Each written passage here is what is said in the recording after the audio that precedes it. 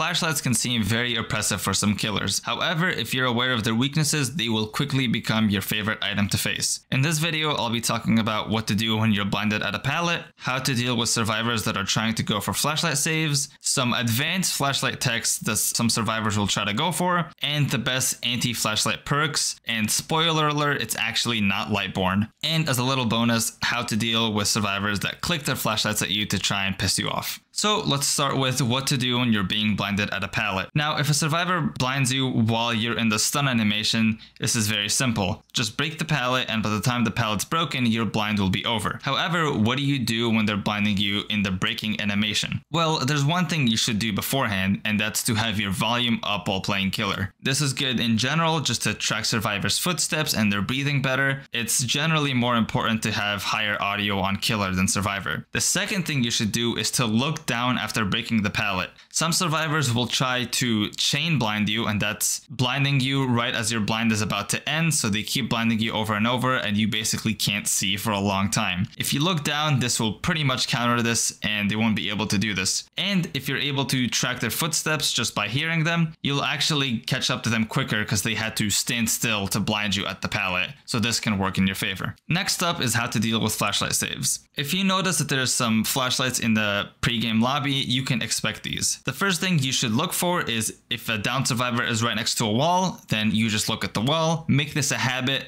I pretty much do this without thinking now because I've done it for so long, but this is basically what you should do if you down a survivor next to a wall. Now, let's say you don't have that luxury, you down them in the open. Well, the first thing you can do is just right after you down them is to walk up to them and stand still for a second, and many survivors will fall for this bait thinking you're about to pick up and they'll reveal themselves.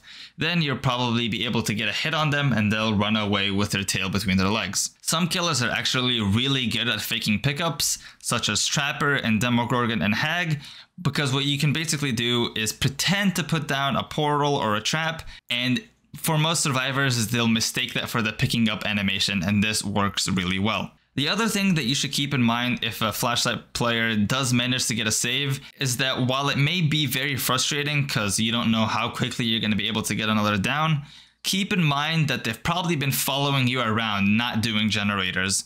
So even though things might seem bad, it's actually not all that horrible when survivors follow a survivor around waiting for their flashlight save. And if you manage to negate it, if you look at a wall and they don't get it, then they've basically wasted like a minute or 2 minutes of their time. Also, keep an eye for survivors that crawl right after you down them, seemingly trying to crawl more to the open, giving another survivor a good chance to get the flashlight save. Next, let's talk about some advanced flashlight techs that some survivors will try to pull off on you. The first one is the CG tech, and it's quite simple. You have a drop pallet, and on one side you have a down survivor and the killer.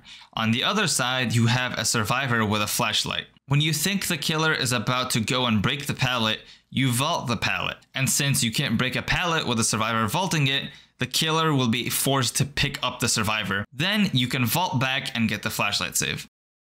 The best thing to do is to just wait it out. Sometimes survivors will vault right into you and you'll get a free hit or even a grab if they're injured. Next up, we have locker techs, which are quite rare, but they could still happen to you, so I want you to look out for them. Basically, you have a down survivor at a locker, and then you have another survivor that jumps in the locker. When the killer tries to pull you out the locker, you jump out, causing the killer to pick up the survivor since you can't press space or whatever button it is to open a locker when a survivor is jumping out. Then they just get the flashlight save right in front of you.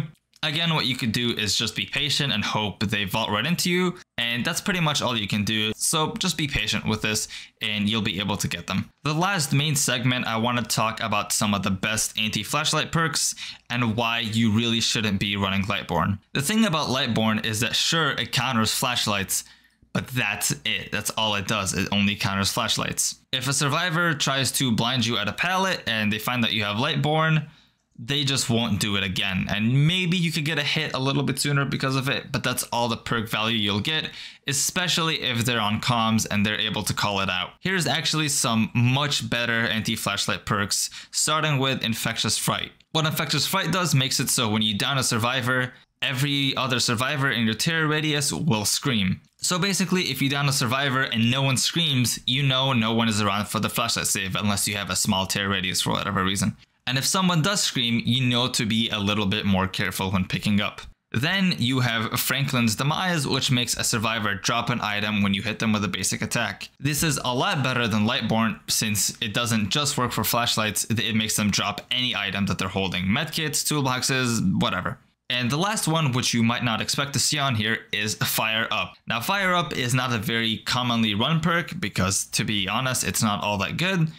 But a little advantage it does have is it makes you pick up survivors faster the more generators that are done, along with being able to break things faster and vault things faster and other stuff. What this will actually do is cause a lot of survivors to mess up their timing since your pickup animation is much shorter than usual, and you're actually able to counter flashlights in a weird, funny way. So that's pretty much it for the video, but I do want to leave you with one extra tip, and that is if a survivor is flashlight clicking at you or teabagging, most killers might get frustrated and be like, oh, you're gonna get it now, you little teabagging clicking thing. But do keep in mind that this might be exactly what the survivor wants. Maybe they have dead hard ready or off the record, or they have some really strong tiles to work with. So when a survivor does this, really consider if that's a good chase you want to take, because most of the time they do want to piss you off and grab your attention. So honestly, most of the time what you should do is the exact opposite, is be like, oh, I see you clicking, I'm just gonna go do something else, keep chasing the survivor I was already chasing, etc.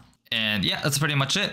After this video, you know, all the common counters to flashlight saves and flashlight blinds, and honestly, you can deal with them a lot better, and then hopefully realize that flashlights are really not that good, and in my opinion, they're actually the worst survivor item in the game. I'm usually very happy when there's a survivor with a flashlight, because I know they'll just follow me around, waiting for me to down someone and try to get the save, and they're just countered because I looked at a wall and they wasted their time. That pretty much wraps up the video. Hopefully you learned something new and you find dealing with flashlights a bit easier now. And yeah, that's pretty much it. Thank you for watching, everyone.